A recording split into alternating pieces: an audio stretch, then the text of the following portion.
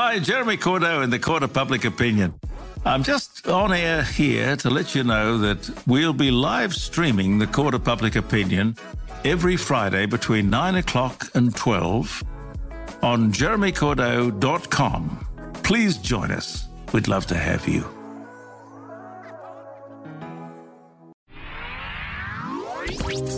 It's The In Show, Australia's only show dedicated to innovation from Adelaide, Australia and across the globe. Hi, this is David Grice and Troy Sincock. This show is all about inspiration. You know, it's innovators and entrepreneurs, startups, people with great ideas, making them a reality, and we hear about the challenges they've faced along the way. You know, you don't have to go it alone, David. No, you don't, and that's what I love about hearing these stories, is that we're finding out not just about how they're building a community of people around them, but how they're actually overcoming the struggles and the hurdles and actually getting to get products to market. Yeah, exactly. Now, if you're enjoying the In Show and want to keep listening, make sure you subscribe to our new feed in Apple Podcasts as well. To keep listening to the In Show, just resubscribe to the In Show with the coloured logo. On the show, we've got Susan Rooney-Harding, a creative qualitative data specialist and multimedia producer who founded the Story Catchers.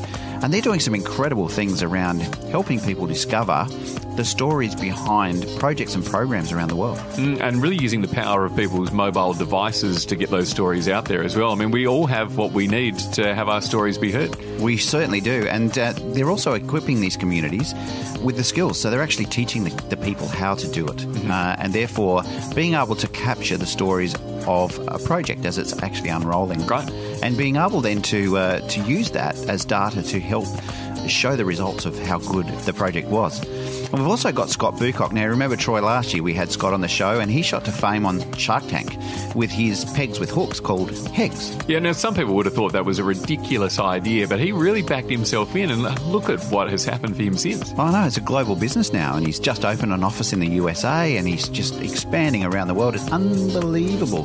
Now, you know what? He's got a new idea, Troy, and this one solves another issue in the laundry.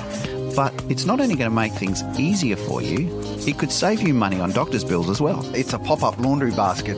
You imagine you're getting all your washing out of the washing machine, you put it in the basket, you're lifting it up, you're taking it outside, you're putting it down. And then I started Googling and I realised one of the largest back injury problems is actually lifting the washing basket because, washing machines are 12 kilo and that's when Poppi was invented. More from Scott Boocock of HEGS Australia later on the In Show. But now here's Claire with more in news, including a story about an innovation in park benches which are helping to save the environment. What else have you got for us, Claire? Thanks, David and Troy. This week I'll be talking about a reef-saving robo-fish, but first, a cure for blindness is one step closer after doctors in the UK successfully restored the eyesight of 2 patients.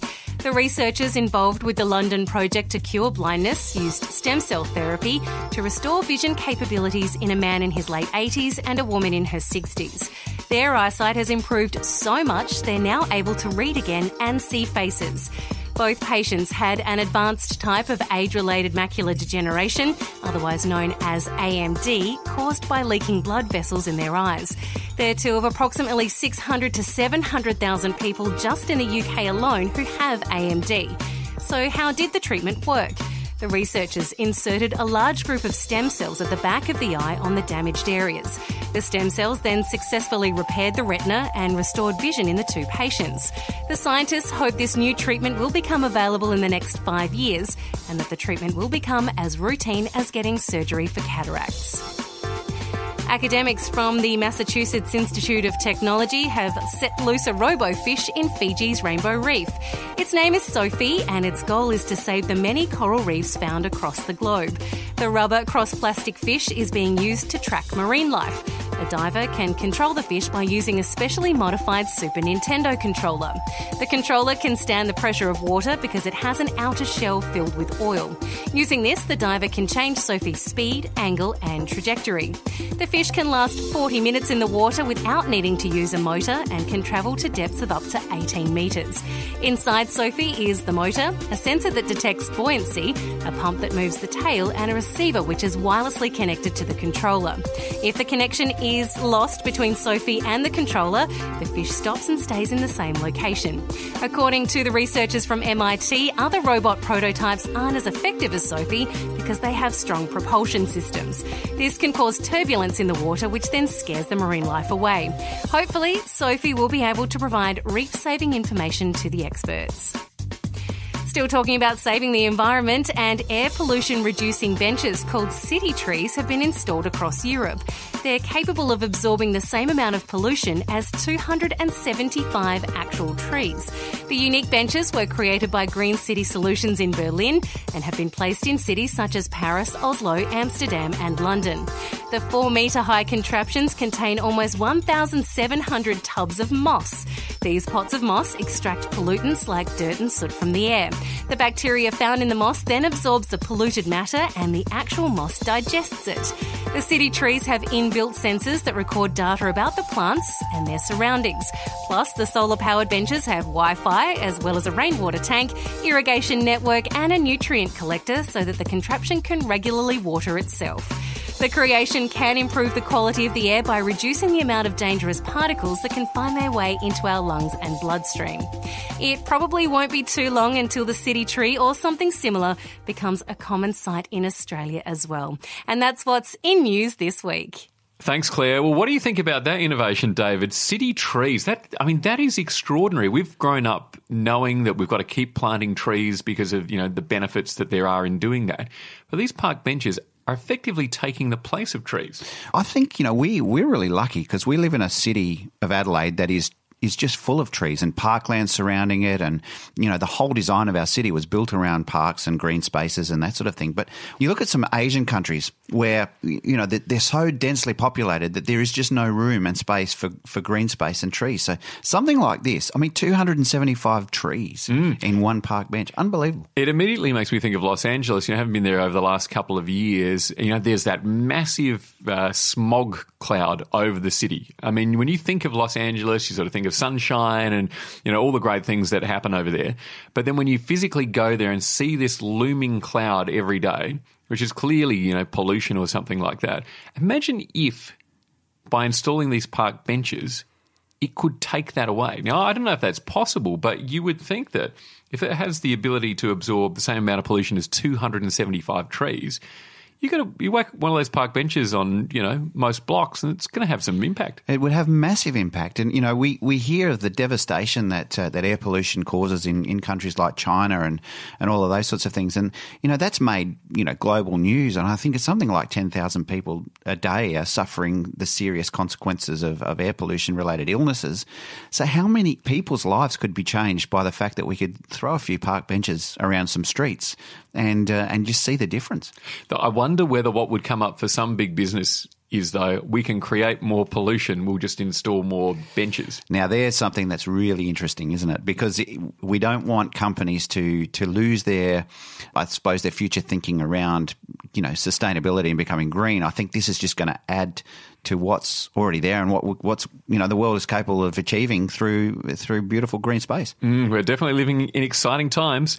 David Grice and Troy Sincock, we're talking innovation on The In Show. You can check us out at theinshow.online Facebook and follow The In Show on Twitter. Now, coming up, we'll find out more about participatory media and equipping communities with the skills to create digital content for multi-platform use. It's all about innovation. The In Show.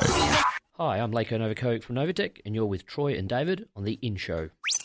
It's David Grice and Troy Sincock. Soon, we'll reveal Scott Boocock from HEGS Australia's new laundry innovation. And if you've missed an episode, make sure you subscribe to the In Show podcast on iTunes. Be sure to resubscribe to our new feed on Ozcast. That's the In Show with the coloured logo. The In Show. Susan Rooney-Harding is a creative, qualitative data specialist and multimedia producer who founded The Story Catchers, Stories for Purpose, teaching participatory media and equipping communities with the skills to create digital content for multi-platform use. So, Susan, tell us more about participatory media and why you're so passionate about this space. Okay, so participatory media is where I'm teaching the community how to actually create media and disseminate that media. Mm-hmm. And we use that in lots of different ways, actually. And one of the ways that we use is in the monitoring and evaluation field. And so I actually teach people how to create media all on iDevices or smart devices, I should say. And the phone has this incredible power to be able to actually shoot, edit and publish all from the one device. And so it's like this whole media suite in a moment. So participatory media is where I'm teaching the community how to create media for a purpose. Okay, and so those purposes may include engagement, or they may include monitoring and evaluation data and stuff like that. When we're using it for monitoring and evaluation data, the course needs to be carefully designed around a content plan, because I'm asking people to be able to actually produce content that can be fed into reporting. And where that's actually really powerful is the people that are actually out there doing that stuff are the people that have already got relationships with the community. So say we're talking about Indigenous communities. Number one, we're really remote. It's really hard to get media producers out into remote areas. I do a lot of work remotely, and it takes me 2 days often to get into country. I'm not even out of this state. We live in a big country, you know, and one of those days is flying. So, you know, it's sort of like big place. And so when you're talking about empowering people to be able to actually create their own media when they're out on country or when they're in community, it's really powerful, because they're the ones that have got the relationships. I can go into the community for sure, but I have to build that relationship with the community to be able to actually get those stories from them. So that's participatory media. Is it communities identifying their own need that then ask for your services, or is it the other way around, that you can see an opportunity to really connect people and have, you know, the stories that they've created be heard outside of their communities? Both. Both. So, say, for instance, if we're using participatory media for a monitoring and evaluation process, it will be often the organisation that will identify that that's the need. And so I'll be sent in to help those communities to be able to create their own stories. But if it's just story for story's sake, again, it's often the organisations, that will actually identify that they want to have stories told of their communities, and it's a lot more powerful to engage and empower the communities to be able to actually tell their own stories for a lot of reasons. And it's probably cheaper too than sending in a video production team. So from a practical point of view, how does this look? So, you know, when you're talking about monitoring and evaluation data, what do you do to help people? Okay, so qualitative data is really story. I mean, it's just a fancy word for story, isn't it? So traditionally we've been awesome at collecting quantitative data for years and years and years. Like, the numbers have been king. But really, when we're talking about a monitoring and evaluation process, it needs to be diverse. It needs to have both, to be holistic. You know, our world doesn't operate in a monoculture, you know. It actually works in a biodiverse system.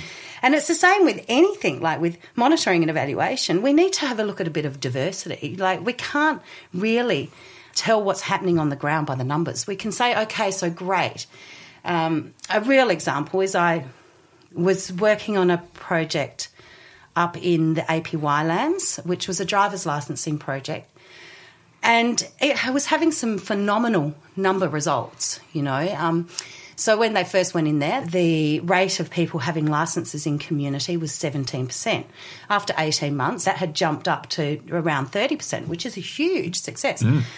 However, we didn't know what those stories were behind those numbers. We knew that, yeah, that's great. It's having this really phenomenal effect. But what are the stories? And so I went out there to collect the stories to find out what the real effect was on the ground.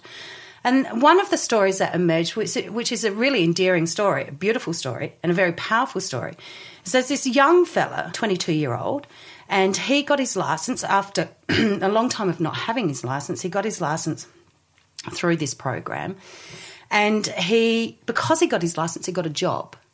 And this job was at the local school as an Aboriginal education worker. And because he had this job and his licence, he actually thought, well, you know, to get the young fellas at school, perhaps I'll create a program, an incentive program, that if they come to school every single day, I'll take them out hunting on Fridays, on Friday nights. So, you know, like, from him going and getting his licence, he got a job, and he's now instigated a cultural program within the school And all of a sudden, the attendance rate of the school of these young fellas went up 100%. Wow. So how would we know those stories, Right. you know? Really powerful stuff, all from getting a licence. So we don't know those stories unless we go out there and find out what those stories are, and then we can actually do more of what's working or do less of what's not working. And so what we do is I go out, I capture all of the qualitative data, and we use a process called most significant change, which is not a new innovative monitoring and evaluation tool. However, the way we're doing it is, and so what we do is we do it on video. And why we do it on videos, because we do participatory forums. And so I come back, I go out into country or I go out into the communities, I collect all the qualitative data or the stories, and then I bring them back and I edit them up into documentaries. And I've usually got about 6 different documentaries. I then actually go with my monitoring and evaluation specialist and we go back into the communities and we do participatory forums using the documentaries. So the people's in the community and the managers and the CEOs are all part of this participatory forum of unpacking the stories, finding out what the enablers are, what the barriers are. And why video is so important is, you know, particularly when you're talking about minority groups, often, I mean, I know up in the lands, English is their 5th language. You know, Right. having it on video and can be able to connect to a face makes it real, you know. And so then my monitoring and evaluation specialist will do all of the unpacking. She'll write a written report. She will give me that written report and I will then actually make a full documentary from that written report. So I've totally visualised a report and made a documentary out of it. Those videos are so powerful because who really is going to read a 50 to 100-page report? Yeah. Yeah, you're right. However, who's going to watch an 8-minute video telling you all about what's in the report? It's changing times, and I got to say, you are blowing my mind, Susan. Mainly because I've worked in radio for 26 years, and when you take a look at the decisions made in radio, it's all about numbers. It's this percent, that percent. And, as a kid, I remember working for the most popular radio station in the city at the time. And I remember being, the junior employee and going, I get that we're number one, but we're not that good. Like, it feels like we're complacent, that we're routine, that we're doing traditional things. We're not doing anything to maintain popularity, because by doing the same thing, eventually someone is going to innovate around us and we're just going to, fall from grace. What you've just put into words is something that would absolutely benefit, the media industry. I mean, after all, isn't that supposed to be about communication? And story. Yeah, that's right. Yeah, exactly. So do you see, the work that you're doing with the remote communities in Australia, do you see other areas where there could be enormous benefit?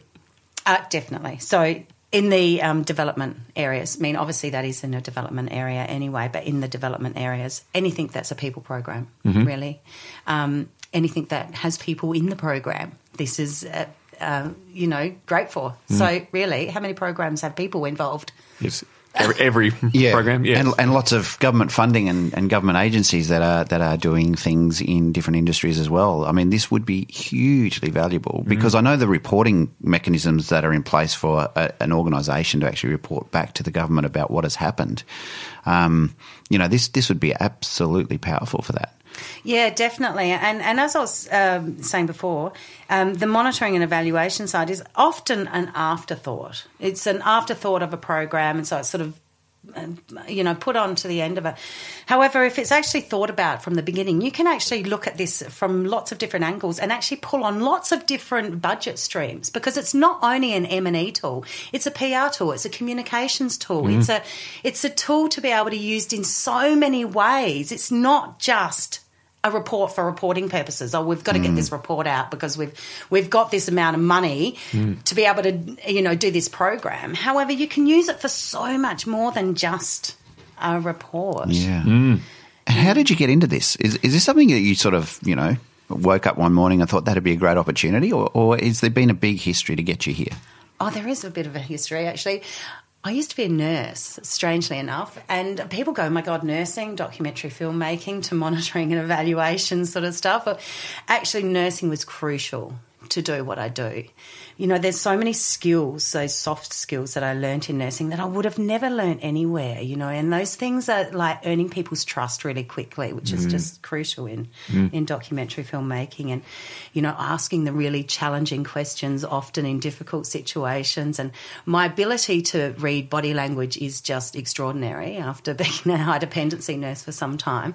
So, you know, all of these skills I would have never learnt anywhere else, and to be able to actually bring those into my practice, to be able to get that authentic story from people was really crucial. I did used to work for, the ABC actually a long time ago, and so when I left the ABC, I knew that a story was pivotal to where I wanted to go in my life, and I wanted it to be central to where and who I was, because story is just so powerful for so many things. And so when I started my business, I realised that actually I just don't want to tell story for story's sake. I want to be able to tell story for a purpose. And so that's where I sort of started creating this methodology of being able to actually use it to change programs and change policy and you know, hopefully to change legislation, because it is native to us. It is the way that we learn. It's the way that we grow. It's the way that we change our societies is through story. So to be able to use that in a really purposeful way, and a multi-dimensional way as well, actually, to be able to use it for so many different things. I know that my clients use the stories that I create for lots of different things, not just for a reporting purpose. Yeah. Why are you so passionate about having that kind of impact? I have a huge social justice bone in my body, and it's actually the core of who I am, and it drives everything that I do. And if there is a way that we can make our world more just, I'll be there doing it. But I'll be making sure that I'm doing it with a purpose, you know, like I'm not just going to go and protest something if I can't physically change it, you know. So this is a way that I can make an impact and hopefully change the way that we're doing things. And was there a moment when you realised that? When did you get really connected to that's who you were? You know, really that's an ongoing thing for me, getting connected to who I really am. But I think that I reckon it was, you know, when I decided to leave nursing. Because, you know, when I was nursing, whilst I really loved looking after people and all of that sort of stuff, I'm a really creative being. And to be able to actually go to work and do what my creativity was really what I wanted to do. And nursing wasn't that. There's nothing creative about nursing. It's very textbook. It's very scientific. It's very, you know, which actually is really a beautiful mix between the two. I know that. I mean, I'm doing this course at the moment called Human-Centered Design, and one of the things that IDEO Acumen look for is for this diverse sort of skill set of being this, and I've got that. I've got this real scientific background with a really artistic, creative bent, and marrying the two together has it's been natural to me, but now I realise that actually, you know, all of that scientific stuff is very methodical, and it makes me think about how I'm doing stuff, and that creative urge is the dynamic sort of side of stuff that brings everything together. So, yeah, when I left nursing and made that decision to leave nursing, I really had to make that decision to find what it was that made my heart tick, because, you know, we're here once. That's it. It's not a dress rehearsal. I'm not going to get to the end and go, whoa, I wished I did that. So really I wanted to find that thing that made my heart tick, because, you know, I also wanted to live a life of purpose. It's a really empowering place to be when you pulling everything that you've learnt through your life into what you do as a job. And I mean, I've been very fortunate in my life to have done that pretty much my entire career, because every time I changed tact or changed direction was because of what had happened before, and I learnt from that and I was able to build on that. But what I didn't realise until recently was that what I've done in the process of that is helped a lot of people along the way. And what you're doing is super important just in terms of the remote and regional communities and all of the other work you're doing. Those stories, there must be so many powerful stories that you have already experienced with this project. But I guess what I was trying to get to is how important for you is waking up in the morning and being able to just get out of bed and be happy to go to work. Oh, it's not work to me. Yeah. It's just not work. I'll do this to the day I die. I mean, I'm so incredibly privileged that I'm doing what I'm passionate about. And I totally created it that way. As I said before, it's not. I don't want to get to the end and go, wow, I wished I did what I wanted to do in my life, you know. I did that for 10 years. Yeah. I woke up and went to work and didn't love what I was doing. That was enough. 10 years was enough, you know. Like today I wake up and it's not work. It's just not work. There's nothing about it that's work. It's just a pure joy to listen to people and hear their stories and give them that platform to be able to share, you know, a part of who they are. And what an honour, what a complete honour I have of being able to hear those stories. Yeah. I'm sure you have plenty of stories to relate yourself, but is there anything that comes up for you in regards to your work and really being knocked back by a story or something that really changed the way you looked at things? What you must be hearing out of, you know, their worlds must just be mind-boggling at times. Well, it's extraordinary. I mean, we have the oldest living culture sitting in this place that we are so privileged to call home, being Australia. Every single one of those people blows me away. Yeah. You know, like there's not...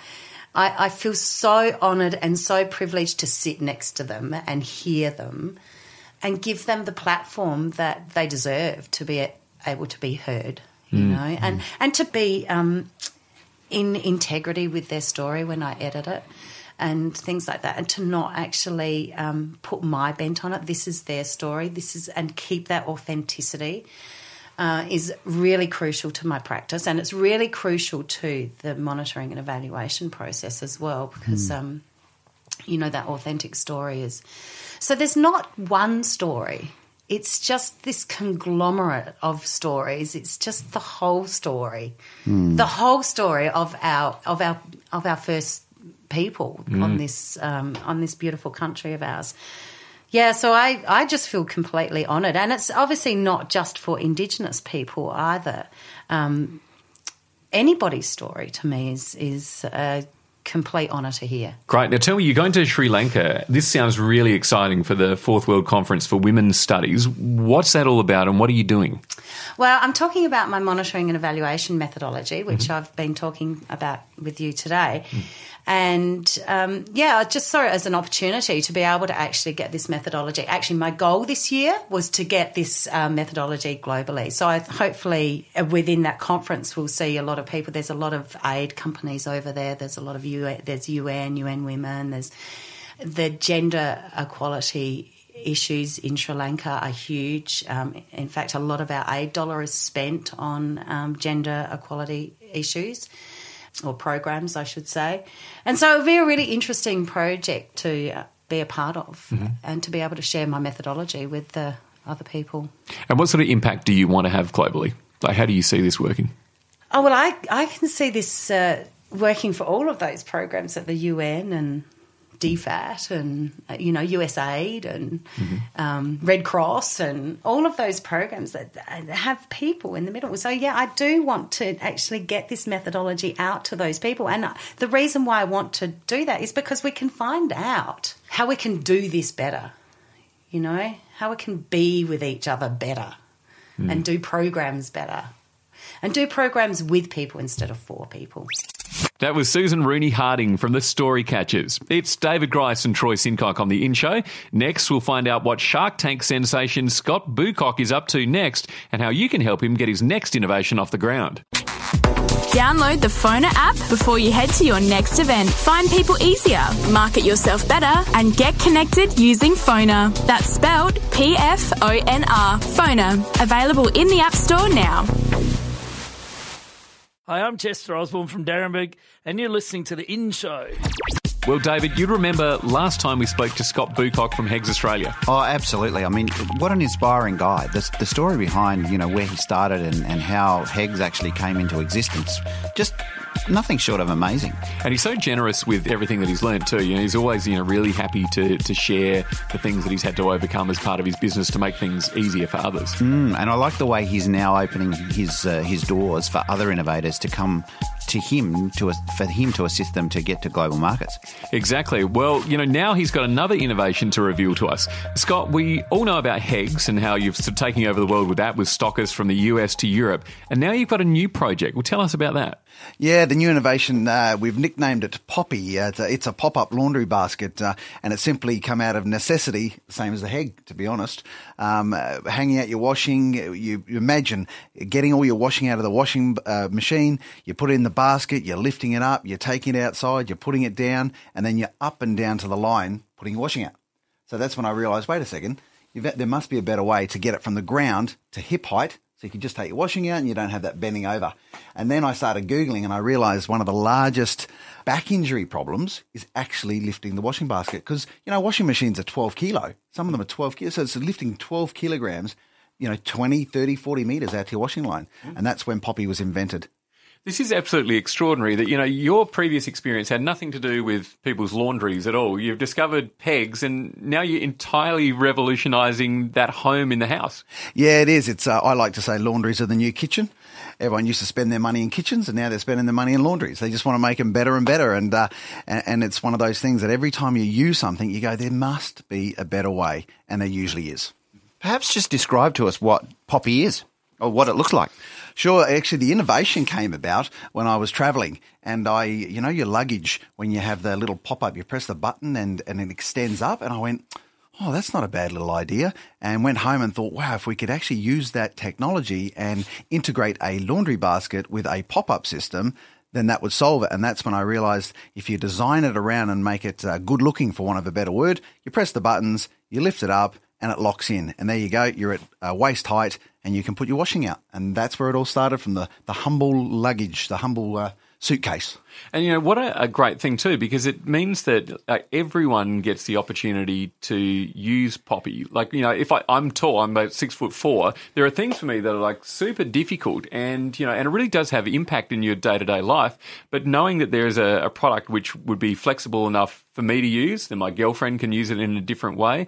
Do you see that being sort of commonplace in the world of innovation, looking at things that can be pivoted in such a way that the application exists for all sorts of people in all environments? Well, it does. And if I asked you now, if you had a basket where you could wash your dog, you could have some beers on the veranda, if there's a rolling system you could just roll out, your answer probably is no. So the extension of Poppi will be a solid basket that you can just swap it out with your laundry basket and put your solid basket in. So it's actually the trolley system is the innovation. The trolley system is the mechanism.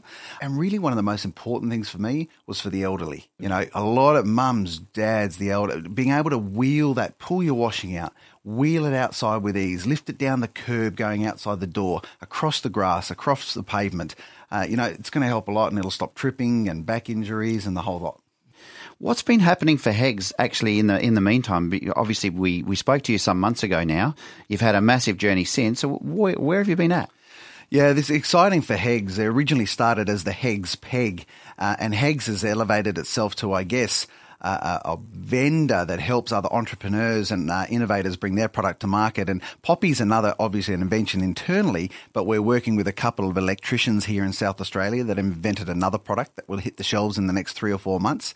We're working with older ladies and younger men and a whole range that have an idea and just don't know how to bring that product to market. So I guess the HEGS brand has become a little bit of a vision for people going, wow, if he can bring a peg with a hook to market, we must be able to bring our products to market. And usually they can, but it's all about how to sell it, how to make it, and how to distribute it.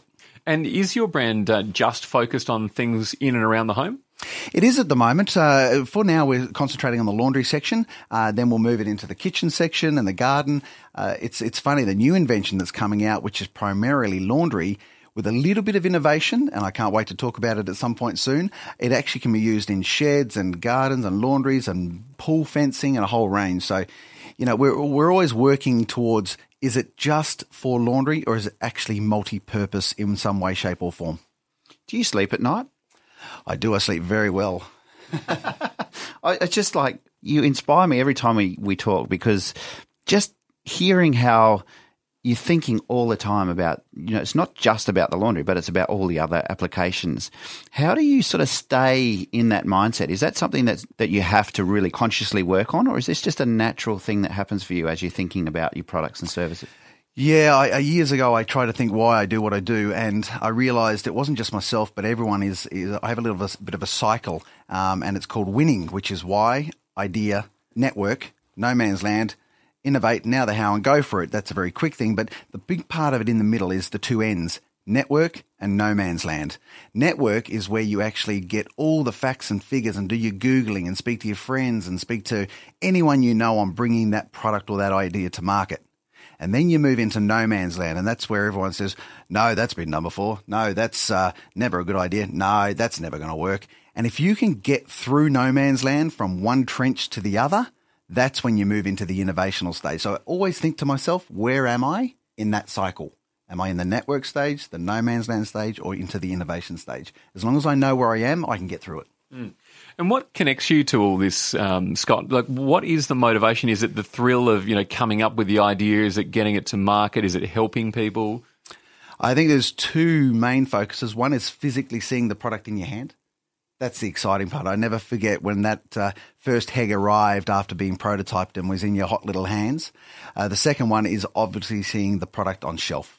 To see it, we just rolled out a product and it hit the major supermarkets again last week. And to see the new bag design, the new look, the new feel, the new brand sitting on shelf again, there's something that just is exciting about that. And I have 3 containers now of historical innovation, and they're all involved in HEGS. So we've had bags and HEGS and posters, and so keep it. If you ever do any prototyping or any innovation or sketches or drawings, keep them, because I guarantee you years down the track, you're going to want to look back and think where it all started.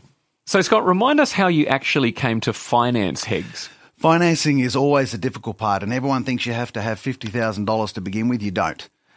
Firstly, start with just a prototype. So walk down to your local university and say, hey, I have an idea. Could I just get a 3D printed prototype? Spend the $30, $50, and then next time make it better and better. And then you're going to have to do a website, and then you're going to have to do a marketing. So I guess for me, it was spending little bits at a time, and then eventually going, hey, I've got a product now, I've got a business now. And then I went out to investment. And of course, that was involving Shark Tank at that point, saying, okay, we're now into the hundreds of thousands. We need someone to back it. But you can only get those hundreds of thousands, or you can only get financing when they believe in you or they believe in your product. So move through the steps and then eventually you'll get there. Now, not everyone has access to Shark Tank. And in fact, when it comes to this new product, Poppi, you're doing a Kickstarter campaign. That would be something that a lot of, startups and entrepreneurs and innovators, that would be often their first step, right? It would, correct. It's funny. Everyone looks at the HEGS brand and to be honest, everyone thinks we're rolling in cash, which is not true. So when it comes to an object like Poppi, it's going to cost $100,000 for the tool. And a tool can sit somewhere about 1.3 metres high by 1.3 metres wide. Imagine a big, solid piece of steel, and you've got to cut that in half, and then you have to make Poppi in it. So that costs $100,000. So financing now is simply, no, we don't have that cash sitting in the bank. So you've got to go out and think of new ways to, 1, market the product, to 2, see if people actually want it. Because at the end of the day, if they don't want it, why build it? And then the third one is to finance it. So we're trying something new. We're trying something different. And Kickstarter is a very well-recognised crowdfunding source in America and Australia. Actually, it launched about a year ago. So we're going to try that platform and hope people support Poppi.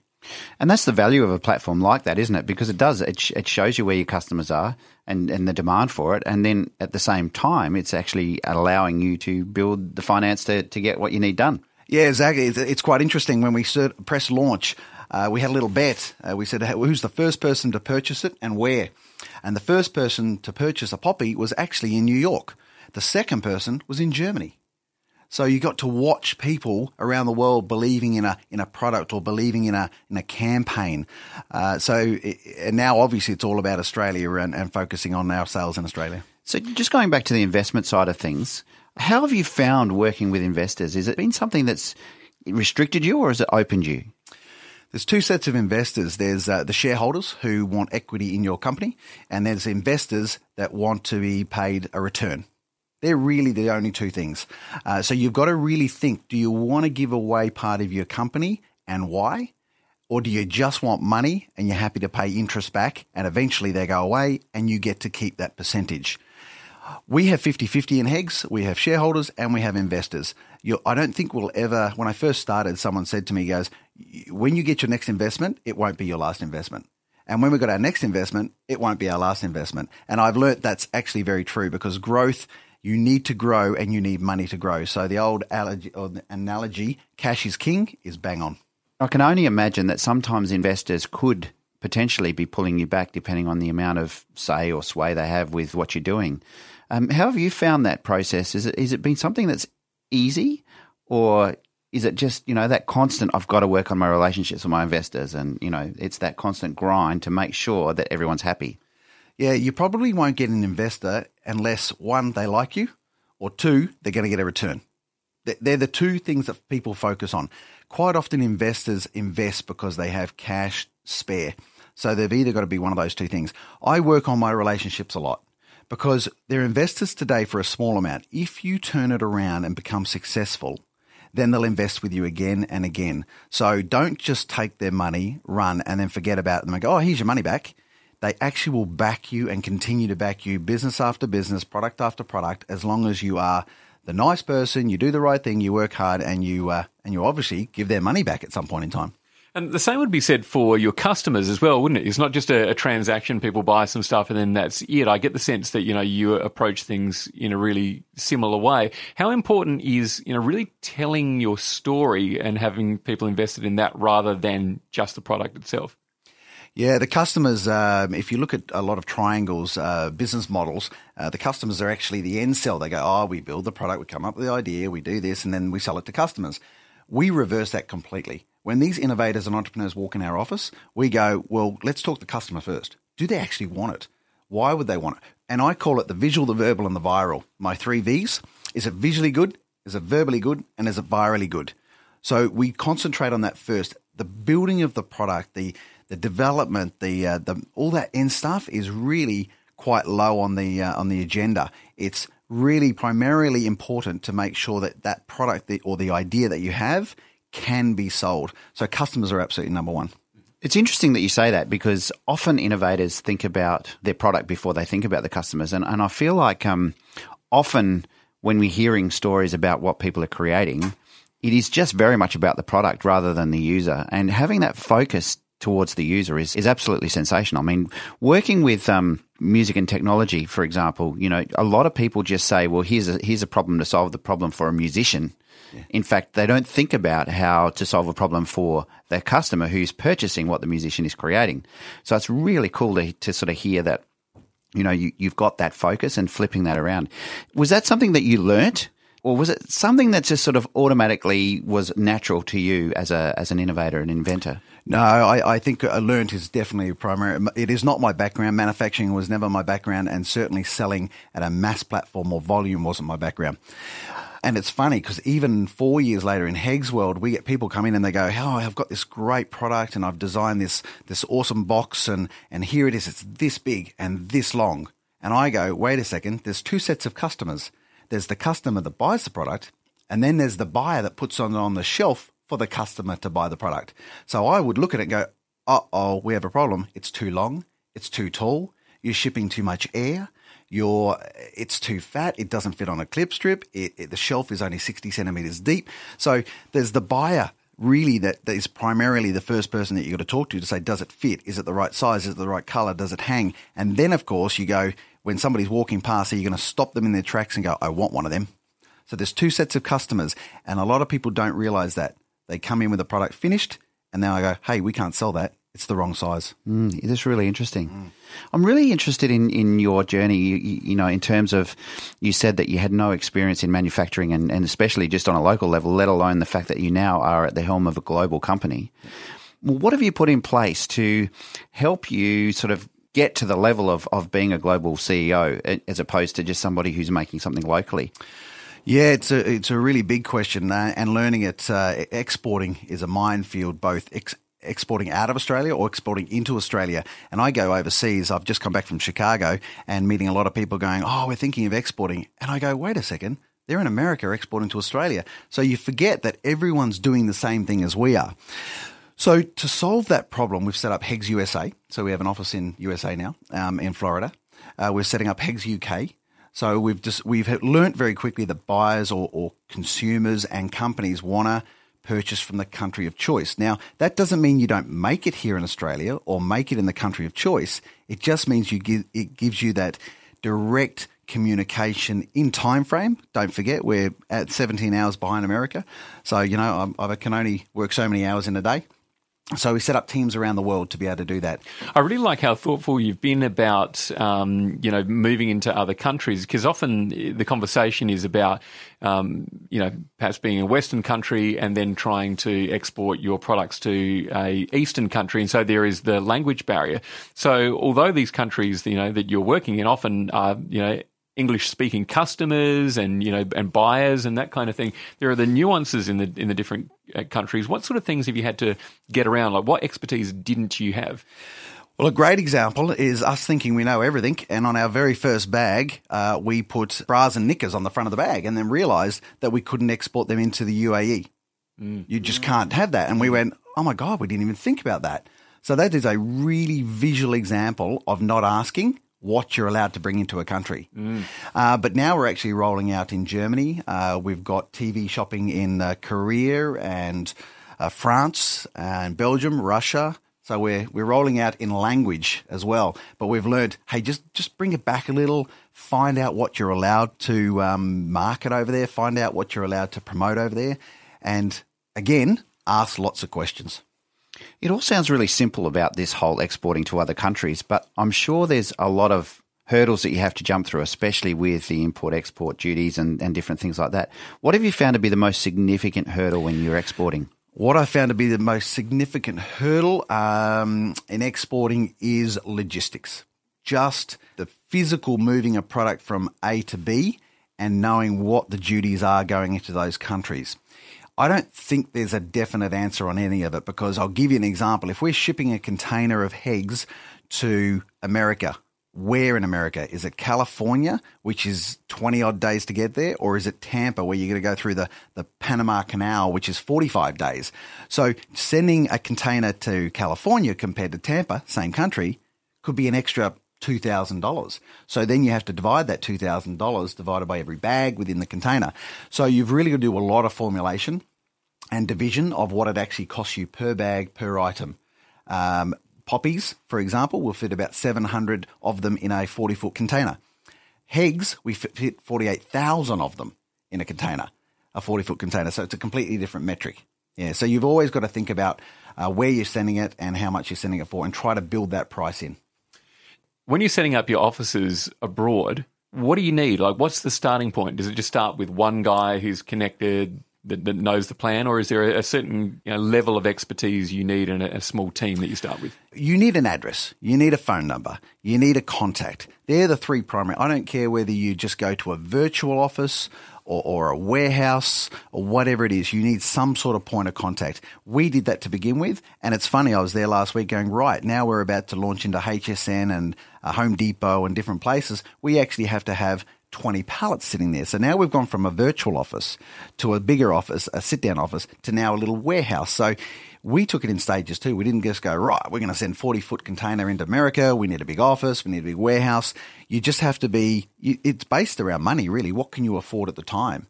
So don't think everyone says, oh, I've got 3 offices in America. Well, that's great, but what does that mean? It really doesn't mean anything unless you're actually selling the items on the other end. Is having a global office actually meant that you've had to seek more investment to do that, or is that something you've been able to self-finance through the journey? No, we're in phase 3 of investment. We're actually currently in it right now. We've been through the Shark Tank phase. We went through the second investment phase, and now we're into our third investment phase. Simply because of our growth, we just secured another 1,100 stores in Australia. We're about to secure 4,000 in America. We've just Aldi, UK, Ireland and Scotland, another couple of 100,000 bags, and Germany. So we're into phase 3, and I've resigned to the fact there will be a phase 4. There just always will be. And you never know. Eventually we may see HEGS sitting there as an on-the-stock market item. You never know. Let's hope so. That's the goal. So for Poppi's crowdfunding campaign, what do you need people to do? Yeah, we need them to jump on Kickstarter, type in Poppi, nice and easy, Poppi, or you can go to HEGS and type it in there and you'll see it. Press it. If you could just buy one. All we need, it's $105,000. It sounds like a lot, but the item itself is obviously at a higher value. So if you can just buy one, as soon as we hit that threshold, it's going to happen. You are going to be the very first people to get a Poppi before any retailer around the world. And then obviously it'll go to retail later on at some point in time when we can get it to there. But go onto there, buy one Poppi. And if you could do that, it'll come to fruition and you'll see another great Aussie innovation come to life worldwide. Scott Boocock from HEGS Australia, thanks for introducing us to Poppi. Congratulations on the idea. Best of luck, and thanks for joining us on the In Show. Appreciate it. Thanks very much. Next week on The In Show. We're going to hear more from the world of innovation, and Claire will have some incredible ideas being developed from all corners of the globe. Don't forget to resubscribe to The In Show on iTunes, the new feed with the coloured logo. And listen to the podcast. You can rate us 5 stars if you're enjoying hearing what you're hearing. And, of course, we're online as well, theinshow.online.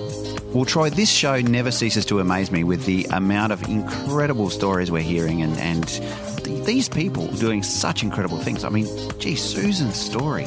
I mean, the impact that she's having, not only from a local perspective, but, you know, right across these regional and remote communities in Australia is just nothing short of extraordinary to me. And I like that we can be talking about remote Australia and then next thing talking about your laundry. Exactly. I mean, it's really diverse, isn't it? We're learning so much. Now, before we go, here's Robin Freeth from TEDx Adelaide, and he's talking about the value of giving back and contributing to a community through volunteering. I do a bit of mentoring around the place, and one of the consistent bits of advice I give is go volunteer for something. You know, we all live in communities, and we all take out of community, and I think it's really important we put back into a community as well. And volunteering is just a wonderful way of getting engaged with something you care about. You don't have to volunteer, you volunteer because you want to make a difference. And I think that if I look around Adelaide, there are so many wonderful volunteering organisations that make such a difference to the community around them that I think if you have the opportunity and the desire and the skill set to go and volunteer, you'll be rewarded tenfold on the back of it. The In Show, presented by David Grice and Troy Sincock. News by Shannon Corbo and Claire Murphy. Music by Zach Grice. Produced by Jason Walker. Subscribe to the In Show podcast on iTunes. A Dave and the Beanstalk production.